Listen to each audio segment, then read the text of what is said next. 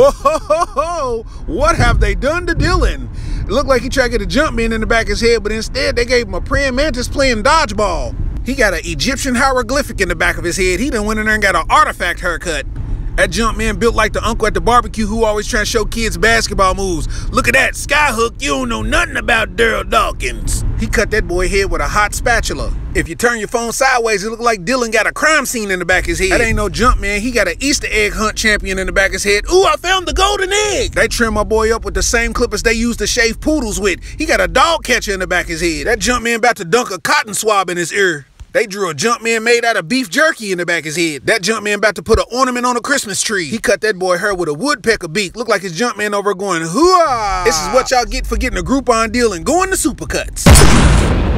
And sheesh, what are these? These ain't Concords, bro. These are calm cords. Bro, I got on the first corn-based basketball cleat. Plus, that ain't a Jumpman on the side of his shoe. That's the WB frog like zip-a-dee-doo-da-day. That Jumpman's on a fast break throwing a one-handed half-court pass in the fourth quarter with 3 minutes to go, down by 6. Them shoes look like a pair of Lonzo balls with an air bubble. These are the shoes every black dude with a white girlfriend wear to the barbecue. What's up, fam? Nah, what are those, Jarvis? That ain't an air bubble right there. That's a memory card slot. He got on some photographer 5s. That Jumpman on the side of his shoes getting chased by a swarm of angry bees. That Jumpman look like he's trying to run on a wet floor. That Jumpman look like he on step 3 of doing a sham god. You can tell they sauced him for his J's. They ain't even a basketball man. That's a first baseman on the side of his shoe. And Fila, I hate y'all. Why would y'all do this? Anybody that wear these on the court, soon as they step on the court, that's a technical foul and the other team get possession of the ball. Them joints is bulky like Costco food. Fila ain't fooling me. These are the shoes the Mega Man wore when he faced Dr. Robotnik. These joints look heavy. I bet you could put a pole in between a pair of these and do curls for 3 sets of 10. See, I heard if you get all 3 colorways for a grand total of $65, they'll throw in a pair of Birdman lugs for free.